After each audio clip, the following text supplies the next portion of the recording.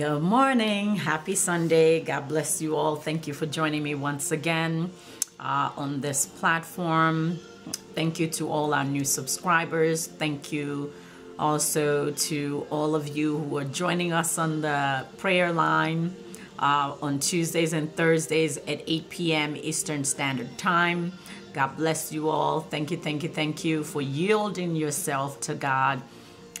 Especially in this difficult season or difficult times.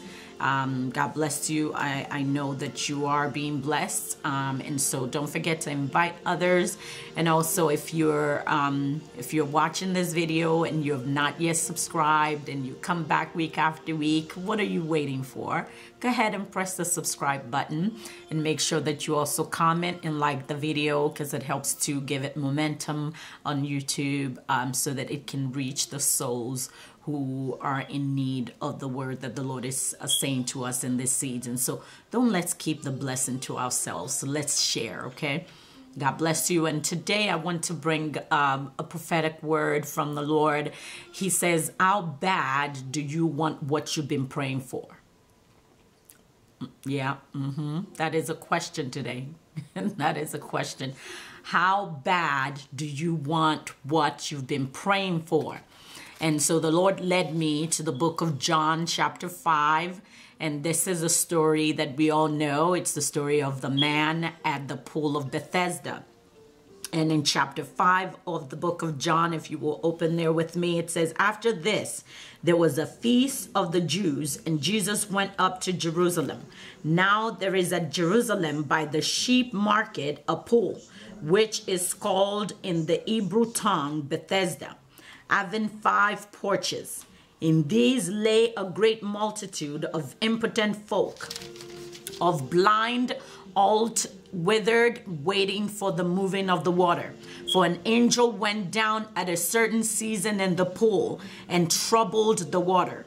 Whosoever then first after the troubling of the water stepped in was made whole at whatsoever disease he had. And a certain man was there which had an infirmity 38 years. When Jesus saw him lie, and knew that he had been now a long time in that case, he said unto him, wilt thou be made whole? Wilt thou be made whole? The impotent man answered him and said, I have no man, when the water is troubled, to put me into the pool. But while I am coming, another steppeth down before me. Jesus said unto him, rise, take up thy bed and walk. Rise, take up thy bed and walk. Now, Bethesda in Hebrew means house of mercy. It means house of grace. And so this pool was thought to have healing power.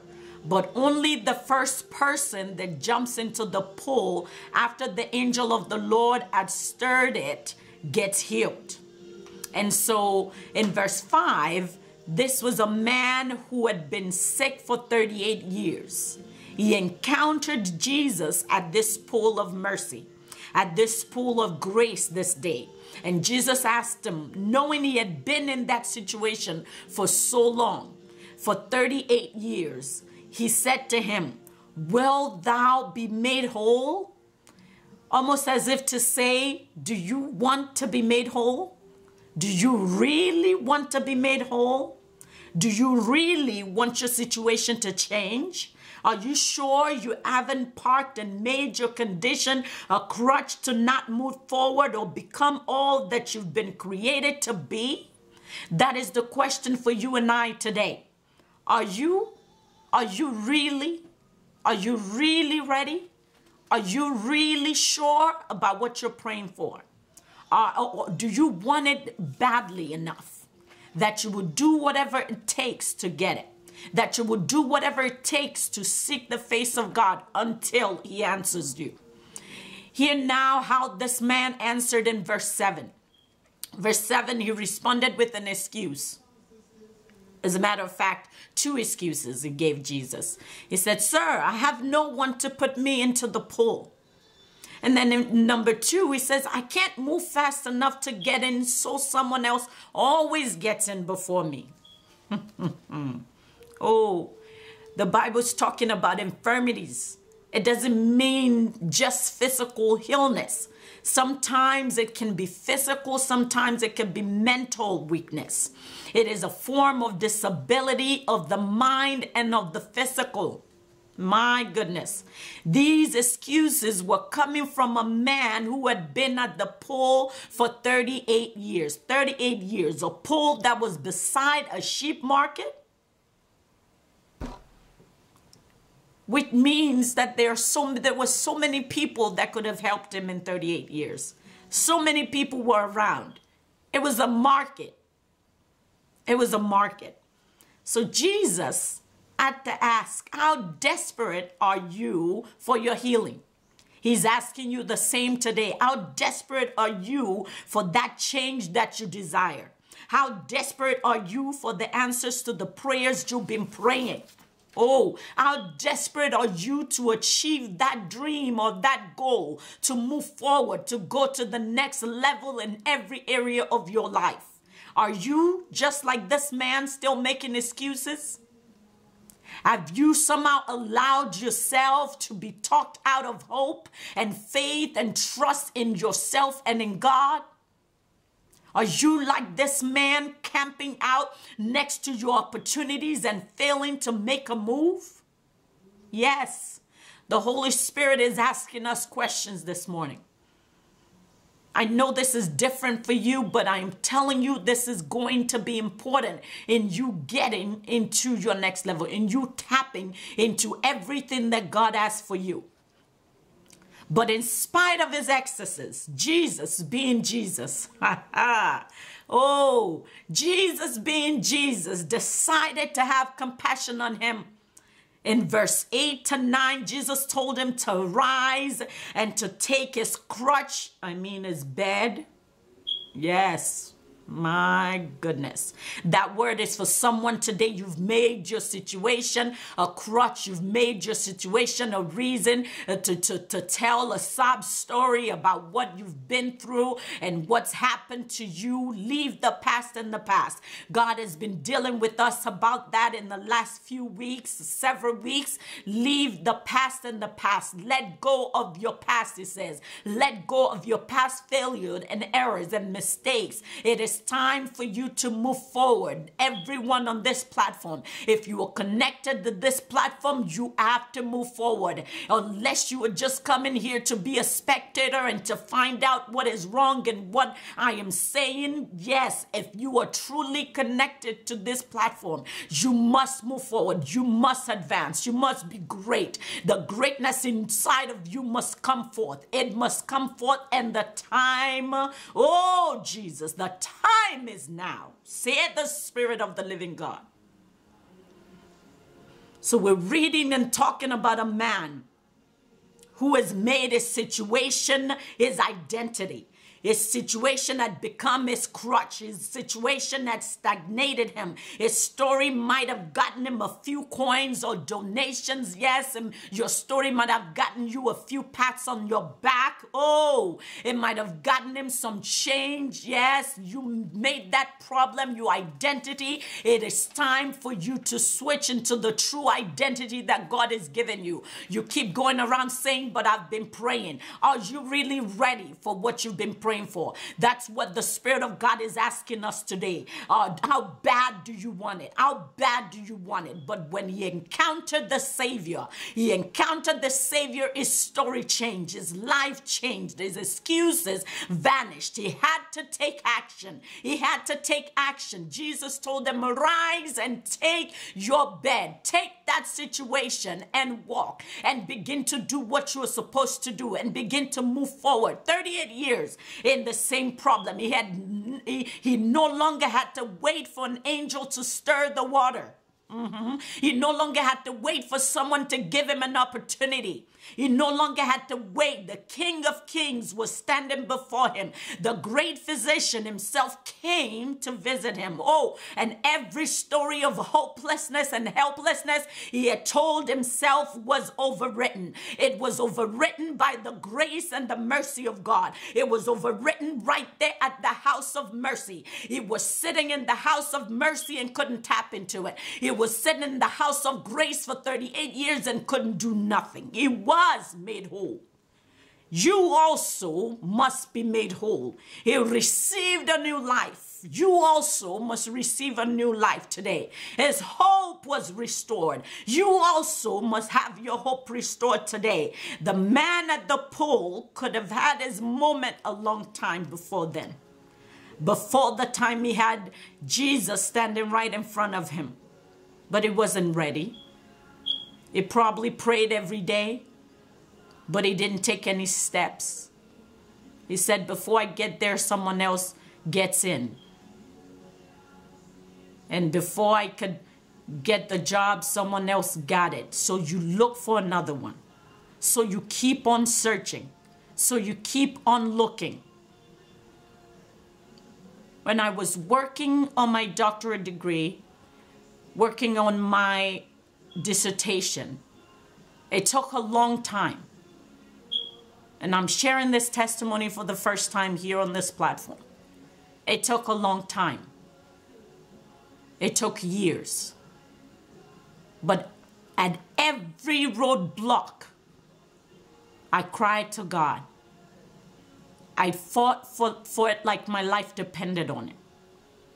Because there were part of my assignment that depended on me completing that assignment, completing that thing that God had placed in my heart to achieve.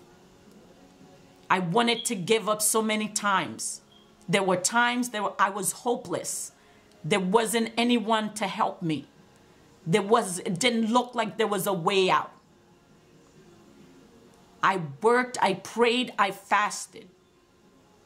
But God made a way every time because I didn't give up. Because he told me to finish what I started. And I made up my mind to do so. And every time there was an obstacle, I went back to him. And it wasn't easy. It didn't happen right away, but God made a way. If it took months and weeks, I knew he was coming. Oh, and it was coming big. How bad do you want what you've been praying for? I wanted to complete this level of education so bad because God told me it was something I had to do. That was part of my purpose. And he was using the process to prepare me. My God. He was using the process to strengthen me. Every challenge that I faced was there to show me who God truly was. And now you can't tell me that God is not faithful. Everything that has happened in my life, the good, the bad, the ugly, has been for the glory of God. Has been to strengthen and encourage me and increase my faith. Faith is a muscle. We all have to exercise it or it will be just weak. It will be weak. Whatever you do not work or exercise weakens. It withers away. So also is faith. I had to determine and decide, how bad do I want what I've been praying for? I knocked on every door that I knew to knock on. And when it seemed like my ability ended, God's strength was made perfect. The Bible says His strength is made perfect in our weaknesses. In your weakness, His strength is made perfect. How bad do you want what you've been praying for? I can tell you till I'm blue in the face what God is going to do. but what about what you have to do? No, we're not on this platform just asking God to do everything. God is teaching us how we must take charge of what he has already given us, how we must be good stewards of his blessings. And to understand that just because he said he has done it or he's blessed us doesn't mean we're not going to have to fight for it. Doesn't mean we're not going to have to fast for it. Doesn't mean we're not going to have to pray for it. Doesn't mean we're not going to have to be determined in the face of obstacle to climb that mountain or have that mountain be made plain. To stand even when it is difficult to stand. To pray even when it is difficult to pray. To fast even when it is difficult to fast. To work even when it is difficult to work. I'm going to share my testimony in details at another time. Oh, amazing grace.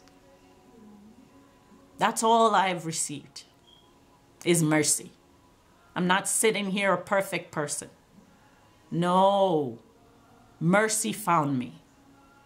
God's grace found me. And that grace is extended to you today. This man received what he had sat there for 38 years waiting on in a twinkle of an eye. All it takes is one encounter with heaven. All it takes is one encounter with Jesus. All it takes is one encounter with the power of God. I decree over you today concerning every limiting and crippling situation in your life. May you encounter God like never before in the name of Jesus. May you experience a supernatural turnaround in the name of Jesus. Every limiting and crippling thought that had held you bound vanish now in the name of Jesus.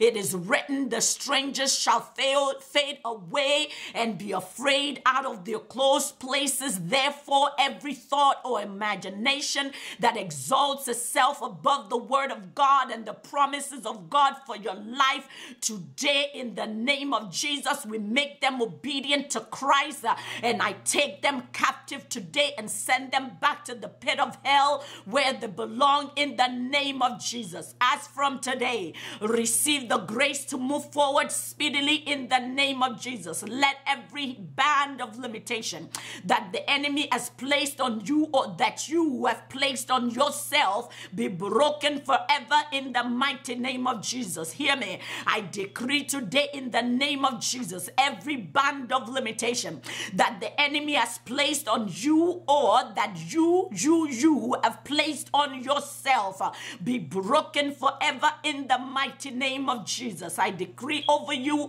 go and do great exploits in the name of Jesus. Go and be all that God has created you to be in the name of Jesus. It is not all going to be clear to you in the moment. Just take one step after the other. Just do one thing after the other. Make up your mind. Make up your mind that you want it bad. Bad enough to seek the face of the Creator. Bad enough to seek the face of the Giver. To not just only be focused on the gift, but to be focused on the Giver. The Giver of all good things. Jesus is his name. Jesus is his name. And if you're yet to give your life to him today, your time is now. Your time is now. Your day is today. Thank you, blessed Holy Spirit. We give you all the glory. We honor you, for you are God alone. Oh, and there is none like you, none like you, none like you, Jesus. Glory to your name. In Jesus' mighty name we have prayed. Amen and amen. I know this is a longer video, but God bless you for sticking with me. And make sure that you subscribe. Make sure that you like it. Make sure that You comment down below. Make sure you don't forget the prayer line. Also, make sure you share prayer line on Tuesdays and Thursdays, 8 p.m. Eastern Standard Time. God bless you all. Have a wonderful new week. God bless you.